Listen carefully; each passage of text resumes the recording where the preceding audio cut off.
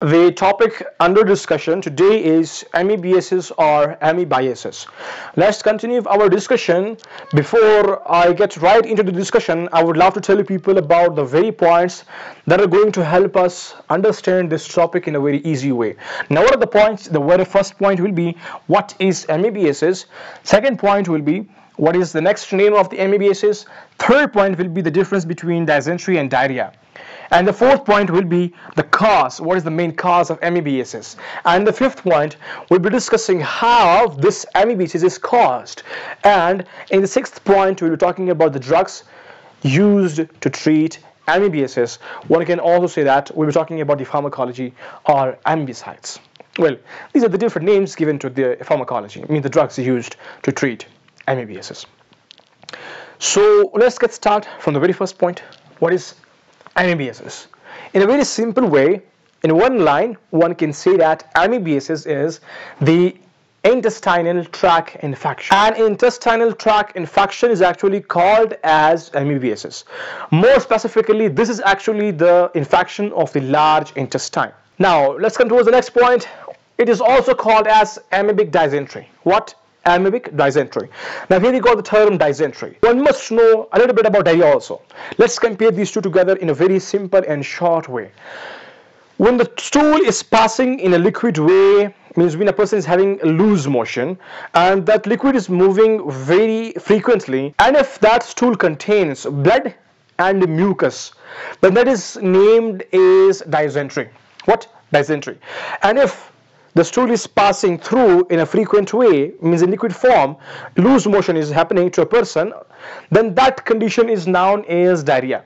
In diarrhea we have stools in a very frequent way, loose motion, and whereas in the dysentery we have the loose motion, but including that there is blood and mucus also seen. And that's it about the dysentery and diarrhea. Now let's come towards the cause. What is the main cause of the amebiasis? We have protozoans named as Amoeba histolytica. Very prominent cause for the amoebic dysentery. Remember, we do have some bacteria that are responsible to cause dysentery. That is not amoebic dysentery, that is bacterial dysentery. Okay, we are not going to consult that side. So you must keep in mind that the both are responsible, whether it is protozoa or bacteria, both are responsible to cause dysentery. Now this is not going to be the bacterial dysentery. This is actually the protozoal dysentery, named as amebiasis, caused by Amoeba histolytica. No one can guess from the name of this protozoa. Int amoeba, int antrum, intestine, amoeba. It is a protozoa which is causing infection in the intestine. Histolytica. Histo means tissues. Lytica, lysis.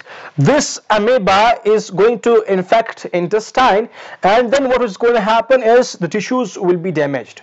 Very simple understanding from the name. One can understand if one concentrates. Well, now let's come to how this Amoeba histolytica is going to infect intestine and cause the lysis of the intestinal tissues. Let's get right into it. Well, the food and the drinks that you take, if that food or drinks contain Amoeba histolytica, that will enter through your mouth, will come towards the stomach, then as it reaches the small intestine, this cyst, which is actually the Amoeba histolytica, will start preparing itself for the multiplication or for application. So as it reaches the large intestine, here multiple copies will be synthesized. Those multiple copies are actually mobile and they are named as trophozoite. So what is going to happen right now here is cyst is going to be converted into trophozoite. Now these trophozoites are actually responsible to cause damage to the intestine. Okay, so what is going to happen now? Very simple. These trophozoites, when they reach the intestine, they will cause the infection, and meanwhile that infected person, when he's passing the stools, that stools will contain mucus and blood. In the very initial stages, there will be the only mucus. Okay, as it get worsens, then there will be blood also available. Okay, so a time comes when it causes further damage to the intestine. In that condition, what is going to see? In that condition, ulcer is seen. Now, in that state, what is going to happen then? Then these trophozoites find their way inside the body. Then from the intestine, they start moving towards the liver, lungs, and brain. They reach the liver and lungs oftenly, okay? Oftentimes they reach the liver and lung, but in a very rare way, they also reach the brain. And as they reach here, they will cause the abscess in the liver, lungs, and brain. Now, here we got the way how this amebiasis is causing infection. Now let's come towards the drugs to avoid this infection, or the drugs used to treat amebiasis, or one can say that in shortly.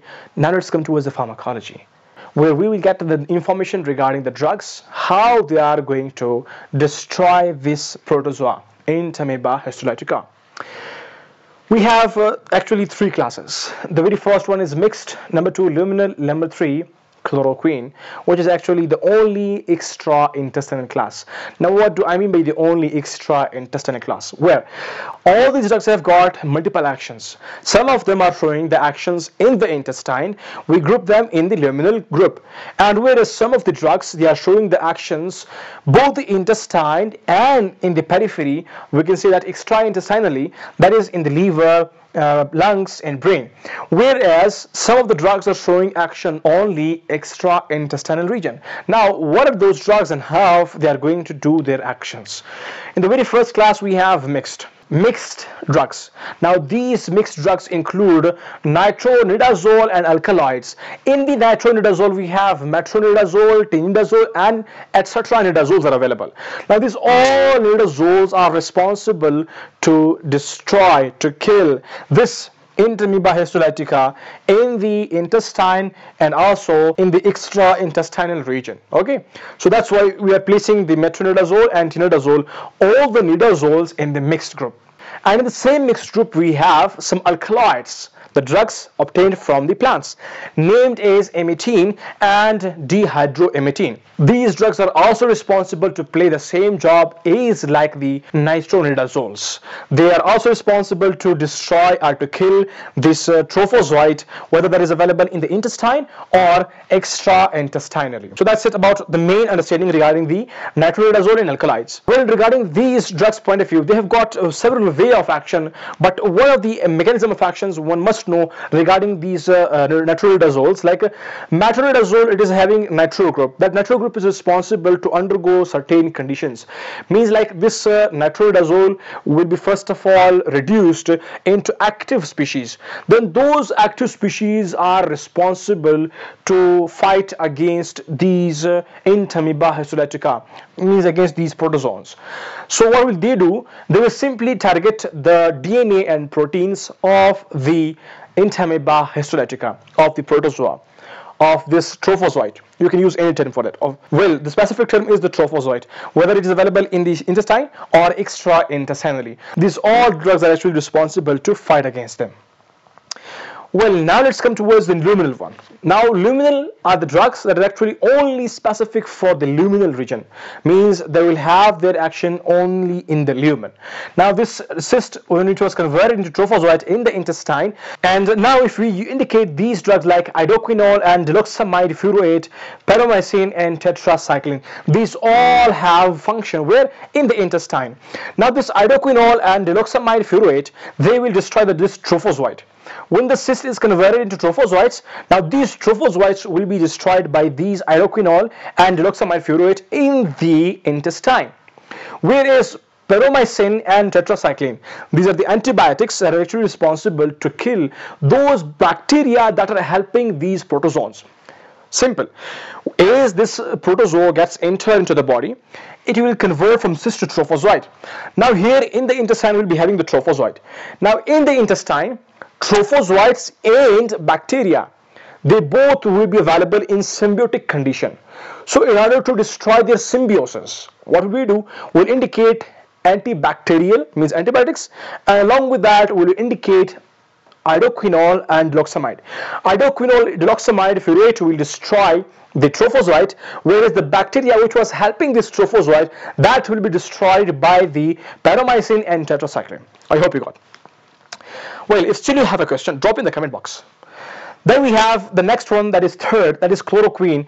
This is actually only used extra-intestinally. How? Like, very simple. As these trophozoites enter into the body and they reach the liver, lungs, and brain. Mainly this point is well known regarding the chloroquine, that they are responsible to kill hepatic trophozoites, those trophozoites that have reached the liver. And like this, they will destroy, these chloroquine will destroy the trophozoites when they reach the liver. And that's it all from my side.